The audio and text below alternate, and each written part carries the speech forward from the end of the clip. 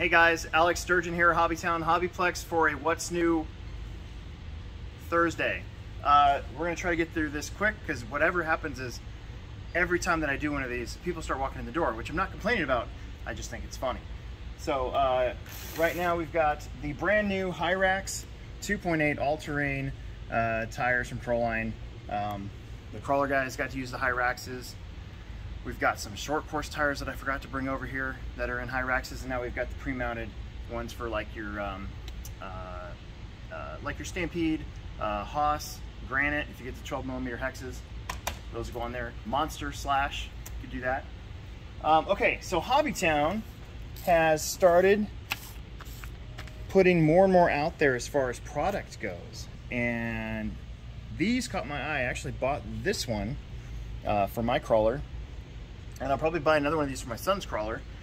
But light bars, they're metal, they have pretty long leads, and they're not very expensive. $13.99 for the 150mm, and then it goes down from there. So that's a pretty good buy. And then also check out this metal car stand, and it even says HobbyTown right there, and it's got the little HobbyTown logo that we're all supposed to use now. So yeah, I like it. It's a swiveling stand. Look at that. It's even got pads and hardware, and it's made in China.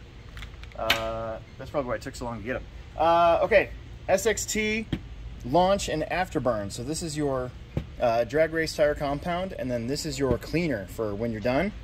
And the last time I went drag racing, I was actually using SXT, just good old-fashioned black, to clean my tires. And I'm gonna try to give this stuff a shot the next time that I go out for sure. Another Exotech drag racing item for your DR10 is your eliminator, your spur gear eliminator. I don't think these are very different from, say, the old B5 ones that we used to carry. It's just that they repopped them now and they say DR10. Okay, so I saw this on Harley's show, I think 2 weeks ago.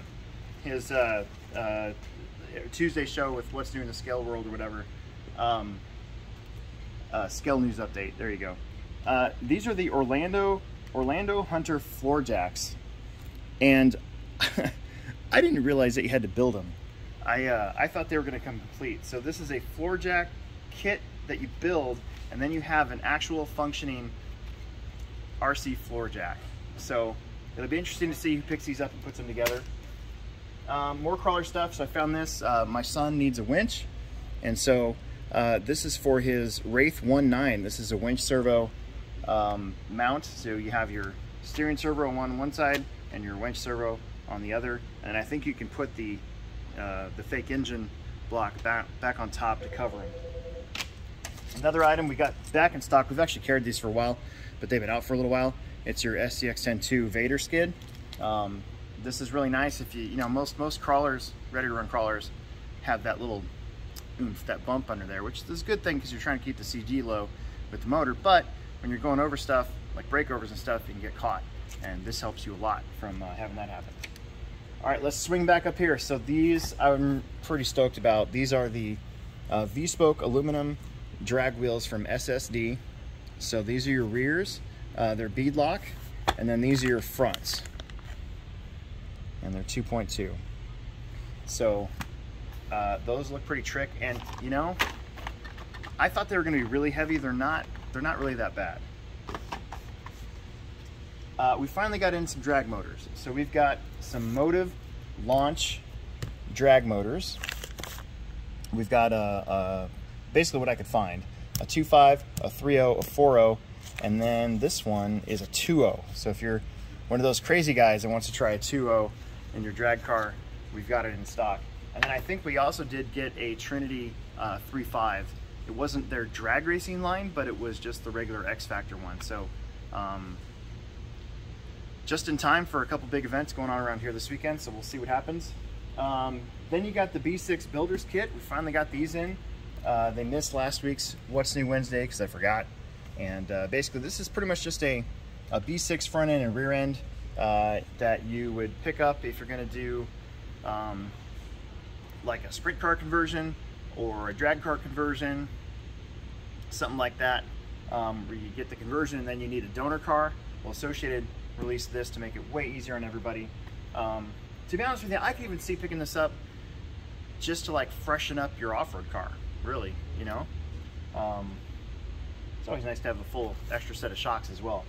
And then finally we got 5mm locking hubs. So we've had the 4mm ones, and now we've got the 5mm ones in both red and chrome. You can see the 5mm, see if I can get that right there, there you go.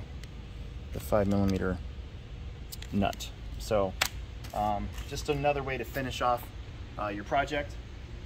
Okay, now if you've never had the intense fun of experiencing a cap gun, the HobbyPlex has you covered, okay? So we have got a couple variations of cap guns, and then we've actually got the refills. So we have the 8 shots, we've got the rolls, and then the blast caps. These are what you would put in, say, like your grenade here, right on the bottom, and then you launch the grenade, and then the weight's at the bottom, and then it hits the ground and it goes pop. And then if nobody's ready for it, they get all freaked out and maybe sometimes even mad at you. True story, in 6th grade, 1989, I think, I was a cowboy for Halloween, and I had my jacket, my hat, my belt buckles, and I had 2 cap gun 6-shooters on the side. And that was probably a year or 2 before you would get expelled for such a thing. So I felt very lucky that I got to experience taking my fake guns to school, so that was great.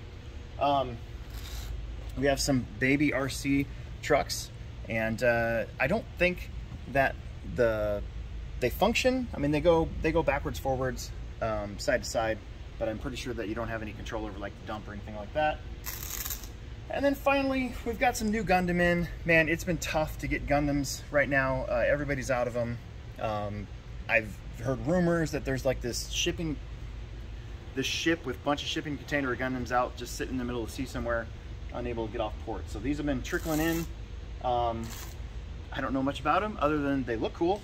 But then I saw this one, and this one I think we've actually had for a while, but I don't think it's ever made it on the show.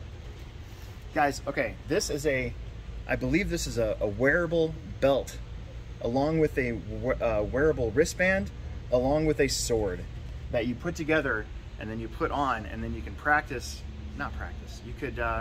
you could pretend to be your own Gundam.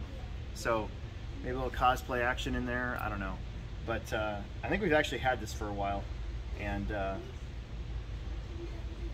I can't believe I've never put it on here before. I don't think I ever have, so there you go. Nice, short, sweet. See, what happened is I started doing this and then we get busy. That's exactly the way it works. It's like if you work in retail and you're hungry and you just say out loud that you want to go get something to eat, then all of a sudden the flood of people come in, and then you got to wait a little bit longer. So we better go. This is Alex Sturgeon, HobbyTown HobbyPlex. Make sure that you subscribe, like, tell your friends, and yeah, thanks for tuning in. We'll make another video for you soon.